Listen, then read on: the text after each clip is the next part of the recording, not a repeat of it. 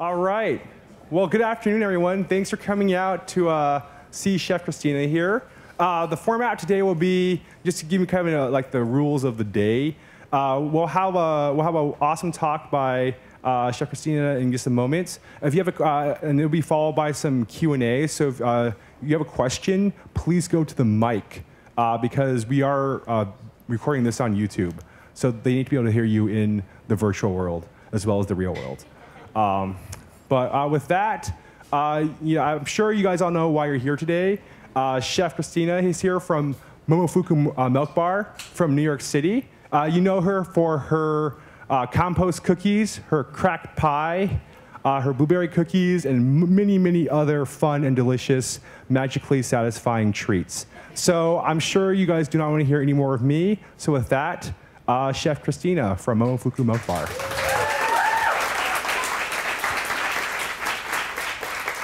Hi, everybody. Can everyone hear me okay? Awesome. This is an insane, this is an insane turnout. Thank you to everybody for coming. We've been doing sort of talks like this. The book came out on October 25th, so we've been doing this for about 2.5 weeks on tour. And it's usually a much smaller group. And my first question is always sort of like, okay, who's ever been to Momofuku, or who owns the Momofuku cookbook, or who's been to Milk Bar? And every once in a while you get like a hand or two raised, and it's fun to know that people came just out of curiosity. But it's pretty amazing to see how many of you came because you know exactly why you're here. So I will spare you with those silly questions. But so Momofuku Milk Bar. Momofuku is this tiny little restaurant group that started in the East Village about 7 years ago by Dave Chang, the chef owner of the Momofuku restaurants. There was Momofuku Noodle Bar, Momofuku Sambar, Momofuku Co., which is like a tasting menu only restaurant. You have to get your reservation online, only compete for your seats. Momofuku Milk Bar opened next about 3 years ago in November. And we also have Ma Pesh, which is in Midtown outside of the East Village. And Dave recently opened a Momofuku restaurant in Sydney, Australia in the Star City Casino. And it's going really well. We now have 4 little bakeries, or 4 little retail Milk Bar locations in New York. We have our original East Village location. We have we have a little location that is part of Ma Pesh in Midtown. We just opened a spot on the Upper West Side, 87th and Columbus near Central Park. And we have our kitchen in Williamsburg, Brooklyn, where we also have a little store. So hopefully many of you already own the Momofuku cookbook, and you sort of know the history of the Momofuku restaurants, and you know a little bit about Dave and the mentality and the attitude and the passion behind what we do at Momofuku in general. I started working at Momofuku about 6 years ago. I am still, but I was a home baker growing up. I grew up with a bunch of grandmas and aunts and a mom that really loved baking. And I also have a very sweet tooth. So I loved mixing cookie dough and eating it more so than baking it. But I started there with my love for baking and all things sweet, and cake batters and frostings and all of those sorts of things. And I went to college and I studied applied mathematics and the Italian language because I loved doing those things. I loved sort of learning and being stimulated and discovering these things. My mom's an accountant, so I think that's where the mathematics come into play. But I ended up graduating from school mostly to appease my parents, and I thought to myself, that none of those things would really fit for me as a profession, and that I wanted something more active and creative and stimulating in this way. And I feel like you all have like figured out a great way to sort of to have that in your lives. But for me, I thought I want to work in a kitchen. I want to be a pastry chef. I want to make what my real passion is into my profession. So I moved to New York to sort of sight unseen. I had only ever been to New York City for like 3 hours once when I was a teenager, and I just sort of like felt this draw to New York, and I thought, I'm just going to move to New York, and I'm going to go to pastry school, and I'm going to be a pastry chef, and that's what I'm going to do. And it just made sense in my head, so I just sort of told my parents one day, like, hey, Mom, this is what I'm going to do, and without sort of ever really speaking about it more, like any further beyond that. I just had it set in my head, so I did it. And I went to the French Culinary Institute, and I studied pastry arts. And I ended up working in a bunch of fine dining restaurants in the city, you know, 6-day work weeks, 16, 18-hour days, paid almost nothing because I loved it so much. I loved the challenge. I loved learning. I loved that I was sort of, you know, making a life for myself and doing what I really loved to do. And that there was never no end, and exhaustion it never came into mind. But as I was working in these fine dining restaurants and sort of working my way up the ranks of pastry kitchens and pastry departments, I sort of got jumbled up because these fine dining restaurants usually are very detail oriented, and they're very precise, and they're very I can only ever use the adjective finicky because for me in my head I see it as finicky. I see these like delicate tuiles that top, you know, a chocolate souffle as finicky, and 6 different sauces and picking herbs and putting them on a plate. For my personality was like, I loved the challenge of it and I loved learning, but for me it was far too finicky for me. And so I sort of started to worry that I would never really actually become a pastry chef, and I would never make it to the top because it wouldn't really be it wouldn't be honest to me, and it wouldn't meet my need and my desire for being creative and being in a creative profession that had my voice. And so I sort of stepped out. I ended up sort of stepping out of the kitchen in New York and trying to figure out what I wanted to do. And I met Dave through Wiley Dufresne, who's the chef and owner at WD-50 in the Lower East Side, and it was actually the last kitchen that I worked in as a pastry cook. And if you're not familiar with it, it's very high technique, very forward thinking in terms of food and the presentation of food, and pushing boundaries with what you can do with flavors and techniques and food. And Wiley ended up introducing me to Dave to help him with this thing called a HACCP plan, which is a hazard analysis plan for sous vide cooking, which is, if you're not familiar, it's sort of like a large scale food saver machine called a cryovac machine that creates an oxygen-free environment that you can cook in. And the health department in New York City had all of these brand new, very stringent regulations, and Dave needed help. So I had taught myself how to write these plans in working at WD-50 as a pastry cook, and Wiley was just like, can you help my friend out? So I went and helped Dave out, and he just offered me a job. He just said, oh, okay, you know how to do this sort of like silly, dorky, like overextended HACCP plan, and you taught yourself it, so why don't you just come work for me? You know, like he had Noodle Bar and Sambar at the time. He was just sort of starting to like break out in terms of his presence in food and in the food world in New York, and he had a very, very small team of people, and I just said, okay, I'll do it, because for me, I really didn't think I was going to make it as this pastry chef, and not because I wouldn't be able to get there with, like, you know, hard work and determination, but because I just thought maybe I have it all wrong and I'm just not creative enough, or I don't have that fine-tuned precision, attention to detail enough to be this fancy pastry chef. So I took the job with Dave and I just said, yeah, I'll do it. Let's do it. I'll work for you. And there was no job role. It was very unkitchen related. It was like, okay, well, you know how to type on a computer, so how about you do payroll? And you type faster than me, so how about you type some recipes? Or, like, you know, the bathroom's clogged, call a plumber, figure out how to do it. And so and I loved that. I loved that challenge. I loved not knowing what I was doing and figuring it out, and I loved knowing that there was this huge outlet of things for me to learn how to do and to figure out how to do it, and I loved that sort of uphill battle challenge, that every day was going to be different, and every day I was going to be on my feet, and every day I was going to have to find a creative solution. And that for me was, it met enough of that need of what I wanted to do in a day.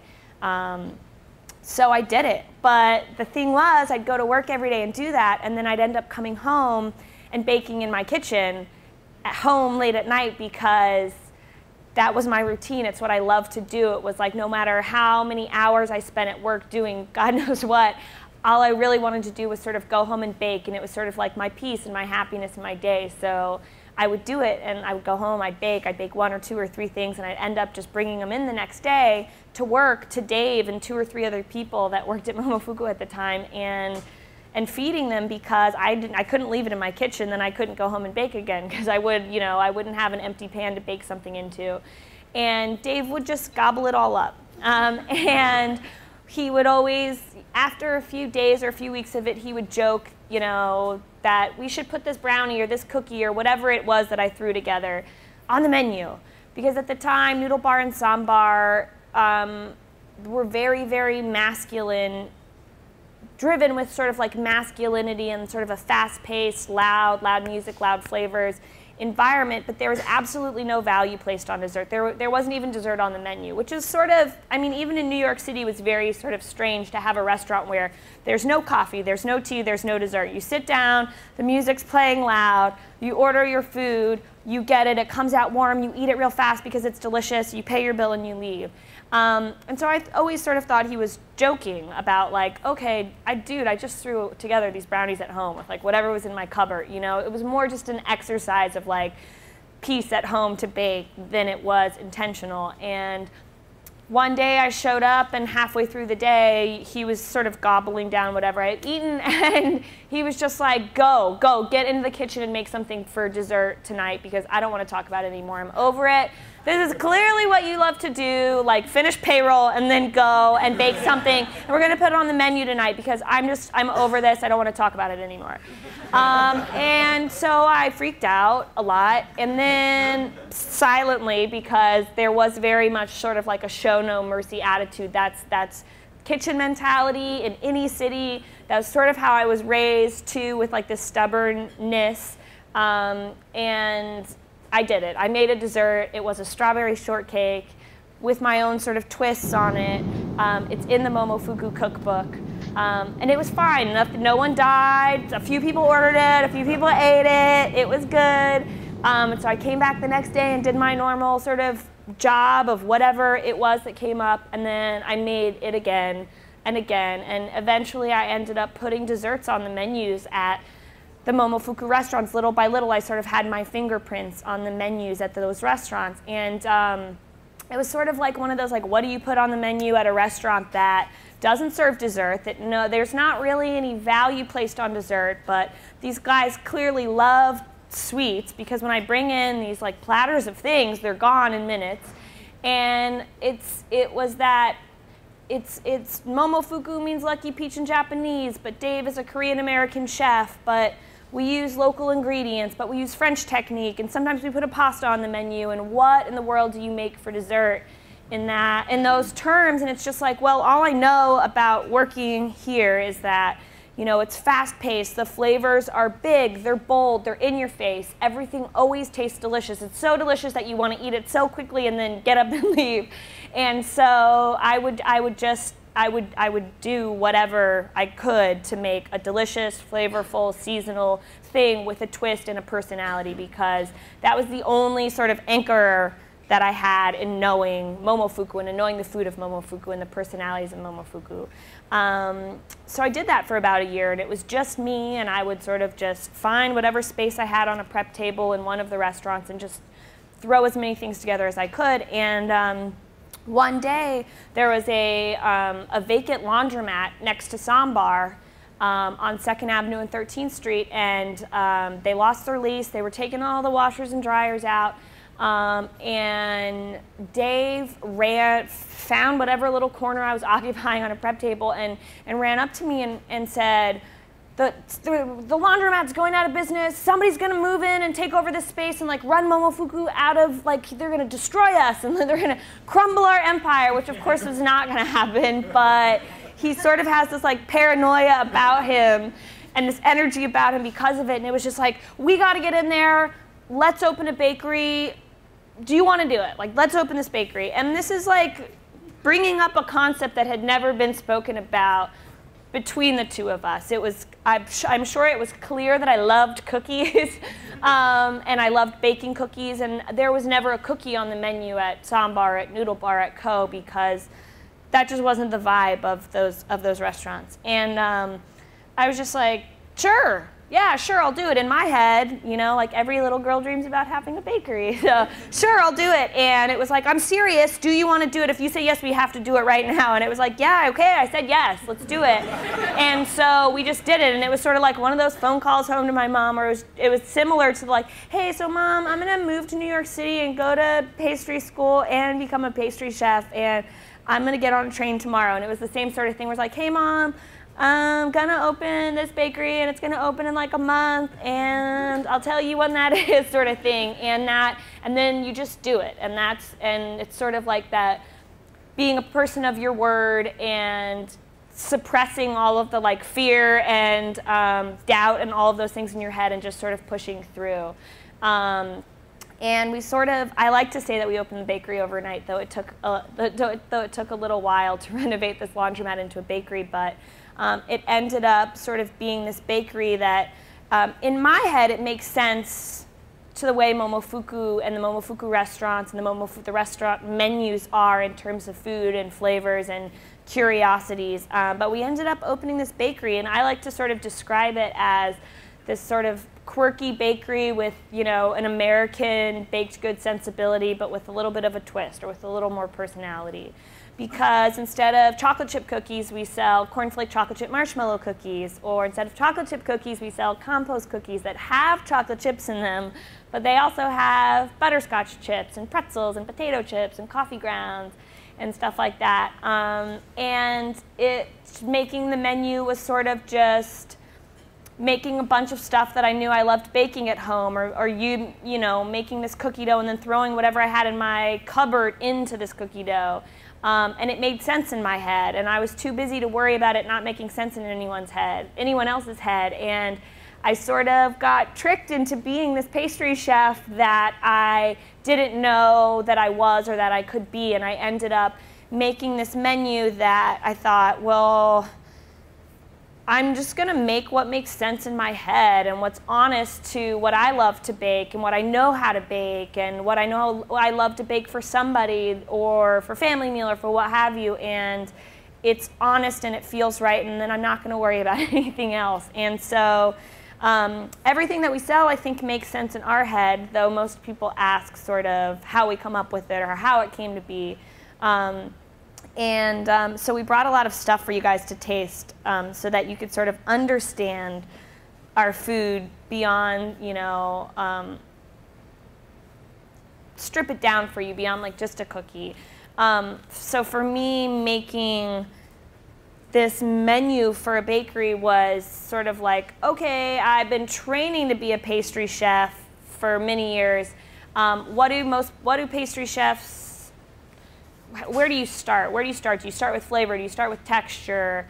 Do you start with technique? And for me, I would sort of strip it down to my favorite things that I loved making as a pastry cook in other people's pastry kitchens. And I'm a real creature of texture. I love crunch, and just even if it's not crunch as a texture, it's silky smooth or it's sandy or it's crummy or what have you. And so we started playing around with these crumbs and crunches, which makes sense in my head, but they're these flavors, they're these pops of color and flavor and texture. And the cookbook is sort of laid out with these basic techniques and ingredients that we love to use in our kitchen when we start to bake, when we start to develop our menu in a new recipe. And one of the things that we love making is a crunch, and we brought cornflake crunch today.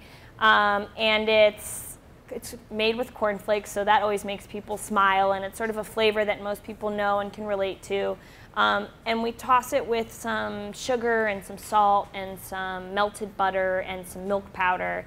And we just sort of spread it out on a sheet pan and toast it off in the oven. So you sort of get an idealized version of cornflakes, or maybe an idealized version of frosted flakes or something like that. But in most pastry kitchens, you'll use something like this that has this like flavor and texture and broken down sort of organic nature, and you'll use it to just put on the bottom of a plate to hold a scoop of ice cream so that it doesn't slide around on the plate when it goes to the table. So, but for me, I thought, well, okay, well, what I want to make this crunch or this crumb, and what else can I do with it? And so we would just play around with flavors until we got a lot of fun different crunches. We make one with Ritz crackers. We make one with Fruity Pebbles. We make one with, it's basically we make one with pretzels. And it's basically anything that already has a flavor and a texture that you just sort of crumble up with your hands.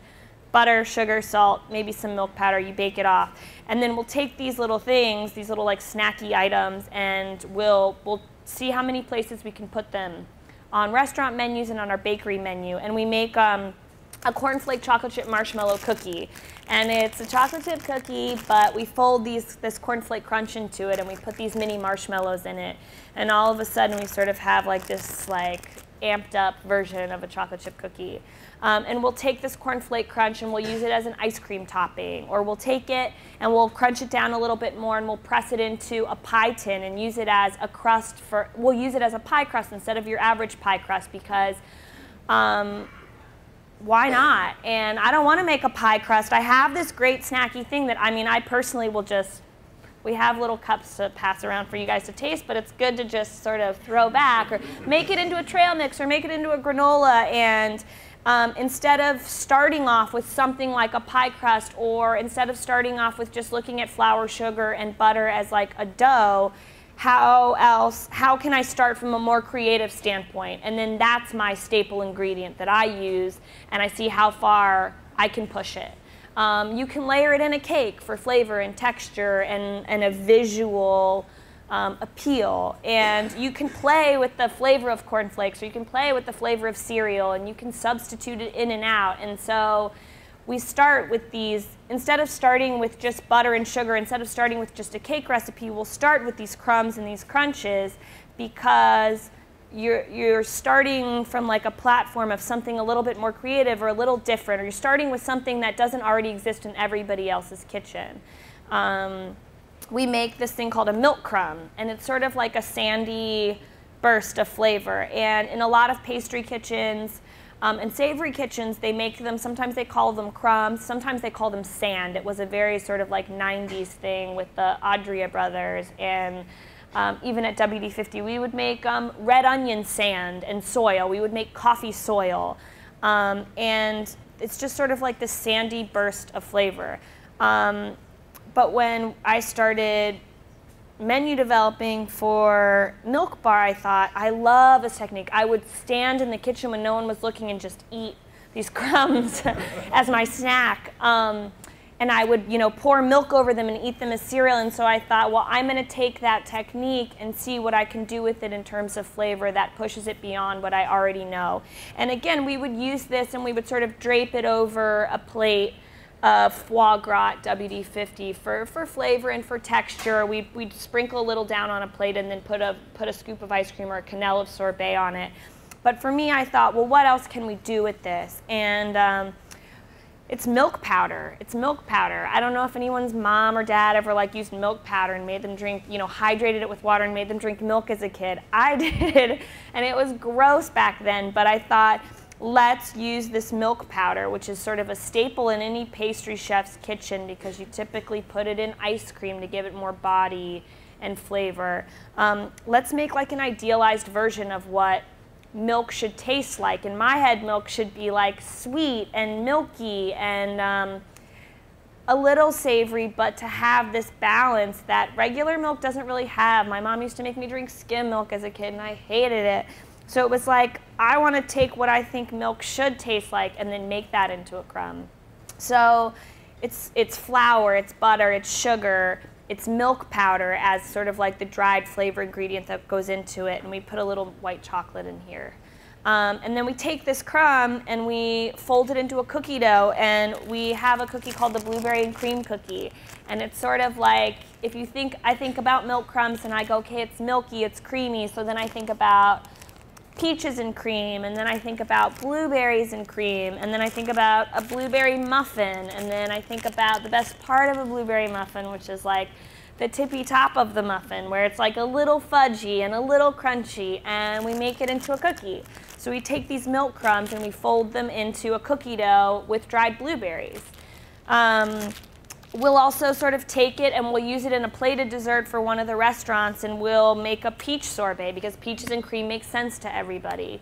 And then we take some graham crackers and we'll blend them down into a puree that we like to call a ganache because it sort of represents a little bit more texture and body in like the world of cooking and pastry chefdom. And all of a sudden, you have milk crumbs and peaches for like a peaches and cream element, and then you have this peach sorbet and this graham cracker ganache, and it gives you this sort of like peach cobbler effect. And all of a sudden, we're just using the same crumb that we use in so many different things, but we're figuring out how many different places we can repurpose it and how creative we can get with it. We layer it in a pistachio cake that has layers of pistachio cake and lemon curd and these milk crumbs and pistachio frosting, and it gives a nuttiness and a floralness and this sweet milkiness that brings out both and enhances it. It gives it texture and it gives it a visual pop, and it makes sense and it's fun and it tastes good. And you know, all of a sudden we've created 5 or 6 desserts out of 2 things that we really just sort of like snacking on in our kitchen. We also have a birthday crumb. That's sort of like, did anybody's mom or dad or sister, aunt or uncle ever make them a box funfetti cake for their birthday? For me, that's like the best birthday cake ever. And we thought, okay, we're gonna be this quirky bakery with baked goods. It's personal to us. We want it to have personality, and we want it to, you know, all baked goods should feel like home and should be made with love. And for me, it's sort of like that funny dichotomy of like, well, this box cake mix that you just add like eggs and oil to, it tastes like home because that's what you make for your kid when you're trying to raise a family and you want to make a birthday cake. So we took our love for that like funfetti box cake mix and we totally deconstructed it to, so many people make this box cake mix from a box. How about if we figure out how to make it from scratch? Because those flavors are the flavors of sort of home and the flavors of that you relate to and that you remember and that like send this signal or this eye, you know, they make your eyes sort of get wider. And how do we make that flavor from scratch? And so we would take the back of the box of a we'd take the funfetti cake mix home and we'd look at the back of the box and just start deconstructing, like, how are we going to recreate these flavors in our kitchen? And we figured out how to remake the cake from scratch. And we figured out how to make frosting that tastes just like it's that that shelf-stable canned frosting that you like eat through your childhood and through college. And we ended up making these crumbs out of it as well. And it's the same ingredients that are in a cake, but instead of making it into a cake with butter and eggs and oil, we make it into a little crumb with just a little bit of melted butter, and we'll take it and we'll fold it into a cookie to make a confetti cookie, and we'll layer it into that birthday cake that we make from scratch for more texture and more flavor. And that's how we go. We go from there. We start with these crumbs or these crunches. We make this milk called cereal milk, and it's meant to taste like what's left in your bowl after you eat all the cereal out of it, which is a flavor that everybody knows, whether it's, you know, made with Lucky Charms or made with Captain Crunch or made with Golden Grams. Everybody knows that flavor of milk. Like, everyone's sort of done that before. And so that's a recipe that we'll start with in our kitchen, and we'll see how many places we can put it. We make it into drinking milk. We make it into ice cream. We set it with a little bit of gelatin, and we make it into a panna cotta. And all of a sudden, we have one simple sort of approach and one simple flavor, and we have 3 or 4 new menu items. We'll take this cornflake crunch and press it into a crust and then fill it with cereal milk ice cream because it makes it just makes sense. And we're just using things that are already in our kitchen. We're using these recipes that are already in our kitchen. So when we went to write the cookbook and tell the story of Milk Bar and how it came to be and the attitude and the mentality behind it, and the sense of humor behind it, we broke it down based on these recipes, which we like jokingly refer to as mother recipes. And we were sort of related back to French cooking. And in French cooking, you have mother sauces. And it's sort of this well-known principle that if you know how to make these mother sauces, if you can master these mother sauces in French cooking, sort of gateway towards mastering French cooking in a whole is yours. And these mother sauces are sort of the gateway to mastering everything else in French cooking.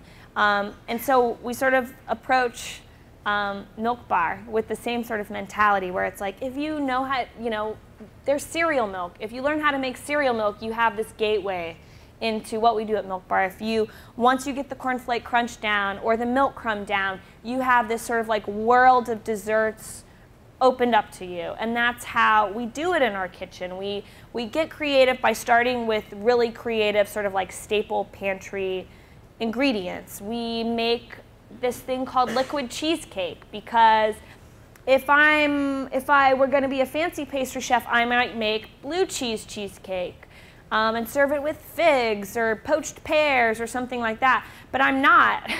I want like underbaked cheesecake because that's the best part of cheesecake for me. It's like that little ring in the center when somebody doesn't bake it all the way, and I just want to spoon that out. So if I'm going to be a pastry chef, I know that like cheesecake is a staple thing to pastry chefs, but my cheesecake's going to be liquid cheesecake because that's the best part of cheesecake for me, and I'm not afraid to say it. And like it might be a little lowbrow, but like it gets a laugh, and you get it because that's sort of, it's like everyone's dirty little secret, And that's what we have in our kitchen, and that's what we use as sort of like our jumping off point, and that's how the cookbook is laid out. It's like we make this liquid cheesecake, we layer it on this bread dough and make a cinnamon bun pie, because if you think about cinnamon buns, it's bread dough and it's cinnamon and sugar and light brown sugar, and then you roll it up and then you lather it in cream cheese frosting. So I'm going to take this liquid cheesecake I have and I'm going to use it to get towards this idea of a cinnamon bun in a different shape, in a different vehicle, but the flavors are there and they make sense and everyone knows the flavor of a cinnamon bun, but we make it into a pie with liquid cheesecake. And I think that personality and that sort of honesty about baking and baked goods and pastry is very much the path that we take when we made Milk Bar at the very beginning and when we're coming up with new menu items every day, and that is really important to us. And I think the underlying sort of thing for us is I started making these desserts at this restaurant where everything's loud and masculine and in your face, and dessert didn't exist before. And in order for it to be worth my time, it's not like I want dessert to be the shining star, but damn it, I came to work today and I worked really hard, and I want everything that we serve as a dessert to stand out. But at a tasting menu only restaurant, when you're already sort of getting stuffed with 12 courses and the last 2 courses are dessert, it's like, how do you make your dessert memorable, and how do you make it poignant, and how do you make it stand out, or how do you make people want to remember their 13th and their 14th course when they've been sitting down and eating for 2 hours already? And I think that's always the sort of like underlying motivation, the underlying sort of like, check, this is it, we're done recipe testing, this is making it to the menu, and well, it still needs some work. And some of our recipes are immediately, they hit you, you have it, you know you've got it, and other ones are like, we're constantly tasting and testing because it has to sort of pass that taste test, where even in our kitchen full of like cookie dough and cake batter, you just want to keep going back and eating and munching and almost making yourself sick because it's gotta hit home like that. And it doesn't have to be a childhood memory, and it doesn't have to be a breakfast memory, but those are things that help strike a chord with people. And it makes your eyes open. It makes you want to come back for more. It makes you want to like beg your friend before they get on their flight to go to the bakery and pick up a bunch of cookies, because somehow you have a relationship with it, and that's what baked goods are. That's what they are for me. I have a relationship with oatmeal raisin cookies because my grandma used to make them for me all the time when I was a kid, and I don't want anybody else's oatmeal raisin cookie, but if there's something about a dessert that sort of taps into that like cinnamony, sugary, oatmeal-y, raisin-y flavors on any level, I'm sold. I will never forget it because that's how I was raised with baked goods, and that's for me what feels like home and what impresses me the most, and those are the home run dishes, and those are the things I remember. And it's the same thing with savory food, but we're in the dessert world, and so we're constantly sort of looking at it as this sort of competition on a level where it's like, how do we tap into that as well? And it has to be the most delicious thing that anyone's ever ate, otherwise it doesn't make it onto the menu, because that takes extra time and it takes extra effort, but that's how you sort of make a bakery like this, and a restaurant group like Momofuku, and a dessert program like we have. And that is sort of the essence of what we do at Momofuku and what we do at Milk Bar, and what you get in the cookbook beyond just the recipes of like, okay, you get the compost cookie recipe, I promise, but you get this personality and this approach and this realness about it, where you sort of understand where it comes from, and you're one of us. I mean, we sort of like let you into our kitchen and our mentality and our point of view, and we tell bad jokes in the book. And we break it all down. So that's what you're taking home. But I want to see what kind of questions you guys have, because that's personally, I get a little itchy when it's time to talk, but my favorite part is answering questions, because the dialogue of it, I think, is really important. So, who has questions? Come on.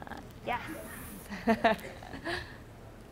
Hi, my name is Julie. I love Milk Bar. I went there like 3 years ago and got engaged near there with my husband and his brother. So, you know, I'm really connected to the food and everything. So when I went back recently, your cookies changed a little bit. So they were packaged, they tasted different, the shapes were different. So I wanted to hear you speak a little bit about how growing and expanding has changed your recipe, and if you think it's still, I mean, it's still really delicious, but it's different. So yeah. We had a different experience going back recently than we did 3 years ago. Yeah, so we opened Milk Bar in the East Village 3 years ago, and we did all of our baking on site. And it was actually just me and 2 other people that opened the bakery. And we worked day and night. We had no clue what we were doing. We just knew that we had a delicious product that we stood behind. And we had very little resources and very little equipment. And we ended up working, you know, from 6 a.m. until 2 or 3 o'clock in the morning for days and days and days and months. And it ended up being such a huge, we baked it, we mixed everything on site, we baked everything on site, we sold everything ourselves. And it ended up being this sort of like crazy success, line out the door from open till close, from 8 a.m. till midnight. We would have a line out the door, and we would kill ourselves.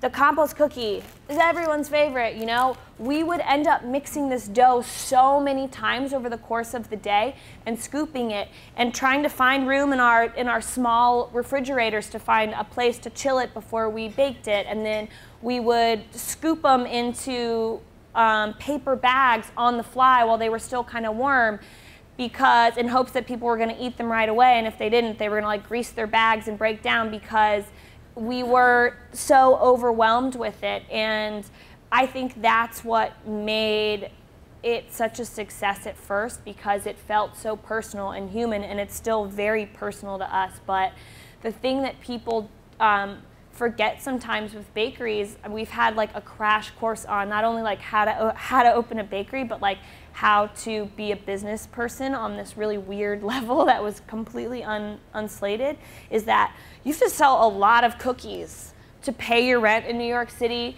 to pay hardworking people a wage that is not like poverty, that where they're not like living with 6 people in bunk beds with bed bugs, and you know, like in order to pay people that believe in what you do and what they do an honest wage, you have to sell a lot of cookies. And we were put in this space because we thought we would sort of just be this cute little bakery that sold breads and flavored butters and cookies, and the demand of the business and the cookie sales was so huge that we were all of a sudden sort of in this small space with this dedicated team that was getting paid next to nothing and working day in and day out. And it was like, we're never going to be able to sustain this. We're going to kill ourselves trying to make enough cakes and layer them all in this 250 or 300 square foot kitchen space. And we got to the point that we were taking refrigerators and like illegally putting them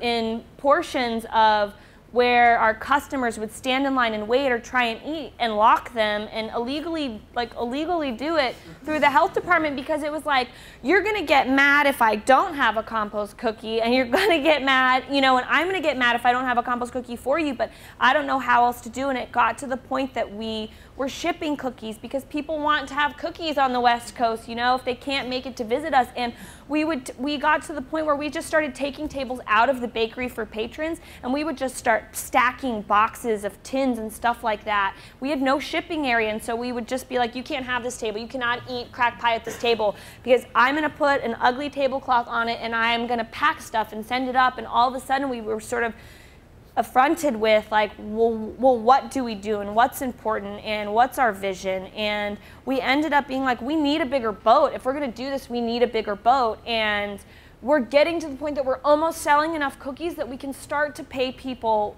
a wage that's just somewhere near honest. It's not even close to it, but we're to the point where we can provide health insurance for our employees, which is like unheard of in the restaurant industry, especially in New York.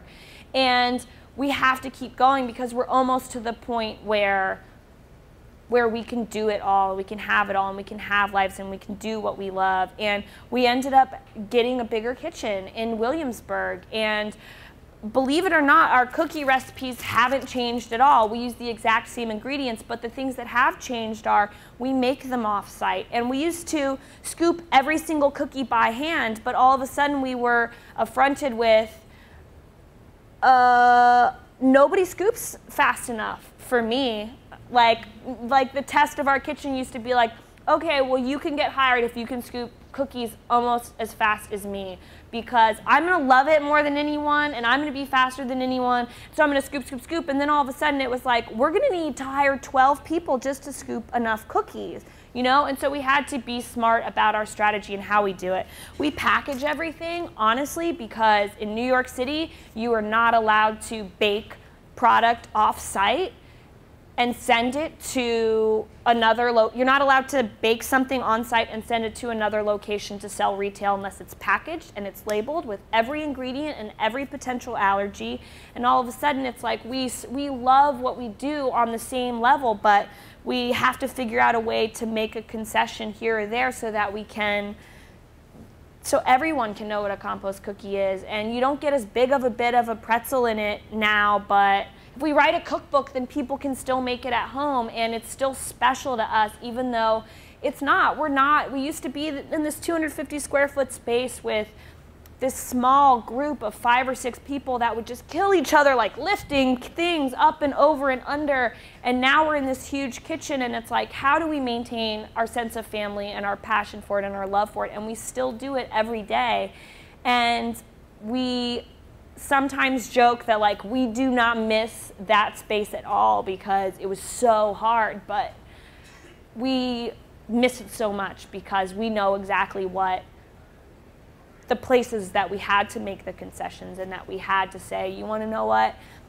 I am not going to be here every day to scoop cookies and to be the only one that scoops cookies. If I could, I would, but I can't. You know, and we still stand behind what we do. Well, thank you for scooping the cookies the day that I was there. Hey, Christina, thanks so much for coming. Your passion's like so obvious to all of us. You've already actually started to talk about this, but like I remember I went to the Noodle Bar the first time, and now every time I hear about you guys, right, it's like you have an uptown location, like there's a bakery, you're now in Sydney. And you're kind of already were going along those lines, but like, how do you maintain this kind of like Momofuku sense, like in the passion and all that, like as you guys kind of grow? Because you guys seem like interminable, right? Like it's like every time, there's nothing's going to stop you guys, right? I mean, the passion's so obvious, and like the innovativeness is so cool. Like, how do you maintain that? Like, what is it that like keeps you guys special? It's really hard. I mean, I think that having a personality and maintaining your love for it is so important, and it's one of those things that no one talks about. And I want my cookie, or I want my bowl of ramen, you know, and I want it now. And the attitude and the personality behind it is what makes it and what drives it and what keeps it going. And it's something that we probably spend hours talking about in our kitchen. In Milk Bar, we spend hours talking about each one of our cooks and each one of our employees and where they're at and how can we get everyone to contribute and know that they're part of this family. And we'll do everything from like, okay, we're recipe testing or we're menu developing for the next Momofuku noodle bar soft serve flavors. Who has an idea? Fall's coming up. I don't care if you're a dishwasher. I don't care if you are the one that puts the stickers on the backs of the bags of cookies. You're here for a reason, and you know Momofuku and you know Milk Bar on a level. And like, what's next? You tell me, like, how are we going to do this together and how are we going to drive it together? And I think creating that sense of family and care and being like, if I have to put a cookie in a bag with a label on it to make sure that you're here and you can make a living and you can be a part of it, then that's what we're going to do. How are we going to do this? And so I think it's about hiring good people and banding together and figuring out a way to continue to perpetuate the message and the passion, and the rest of it comes organically. I mean, the rest of it is like gut checking, and it's like, I don't know if I want to open a Milk Bar in Australia. It would be awesome to live in Australia, but like, is that for Milk Bar, it's like we have this team and we're a team, and if we move to Australia, that means part of our team and our family is going to sort of move away, and is that what we want to do? Can we sustain it? Can we maintain it? And that's the question that happens every time we open a new Momofuku, whether it's a savory restaurant or it's a Milk Bar. It's like, why are we doing it? How are we doing it? Is this what we want to do? And it becomes this very cerebral thing where you think like, you're cooks, you're chefs, you come up with new menu things and you put them on the menu and they're great. And it ends up being this much more like business savvy, cerebral, family meeting time sort of thing about it. And I think that's the part of having a restaurant group and running restaurants and running a bakery that people forget and miss, but it actually is a huge portion of our day and our week, and figuring out how do you do it. You have to constantly change, you have to constantly learn, you have to eat out, you have to, take in, and you have to do all those things, and how do you keep with it, and how do you keep fresh, and how do you keep a personality, and how do you keep your stuff trendy but not trendy, you know what I mean? Trendy but not trendy. And how do you stand on your own island and do it with a group of people? And I don't know what the answer is. All I can tell you is that it's something that we spend a huge amount of time on figuring out and talking about, and we change every single day. Like, okay, we think this is a great idea, let's do it today. And then 3 days later it's like, that's a terrible idea, let's not do it at all, or I'm going to paint the floor over here because it's going to make everyone feel great about working this station, and we constantly change, and that's how we stay. We're never stagnant. We constantly, whether it's something big or something small or something that goes on a menu, or how we tray up cookies before they get baked off in the oven or whatever it is. And we just constantly stay over our head always. Cool. You haven't stumbled yet. I haven't found anything I didn't like, so thanks. Thank you. I just had a quick question about, like, what would be the one thing that you could bake literally all day and not get tired of? That's a great question. I mean, for me, I feel like the answer is always cookie dough, because, mixing it, eating it, baking it. Honestly, we were doing a book talk yesterday night at Omnivore, and someone was like, oh, I currently work in a bakery, but I think I want to work in a restaurant, and don't you miss like working service and plating desserts? And I was like, no, I don't miss it at all. And the reason that I knew I wanted a bakery and love what I do is because I could do any of those things all day, every day. If I had to stand there and put cookies in a bag all day, every day, I would happily do it, and it would be my favorite activity. Because it would mean that that many people are eating the blueberry and cream cookie, and that for me is like, I'll do whatever it takes, and it never gets old. Thank you. And will you be making them for the holidays then? Making the blueberry and cream cookies for the holidays? For the holidays, we have planned to take the cornflake chocolate chip marshmallow cookie and crush up candy canes and peppermints and fold them in. The recipe's also in the cookbook. It's one of our favorite things to do over the holidays. One, because no one wants to say goodbye to any of the cookies out here, so you have to like make a holiday cookie within the realm of the current offerings, because if you take the compost cookie away or the corn cookie away, tell you what, there's going to be hell to pay. Thank you. Hey, Christina, thank you so much for coming today on behalf of everyone at Google. I think that's it for questions. I know a lot of people still want to get their books, and they're available back there. I know she also brought a lot of really great treats. We brought a ton of cookies and crumbs and crunches, so come up.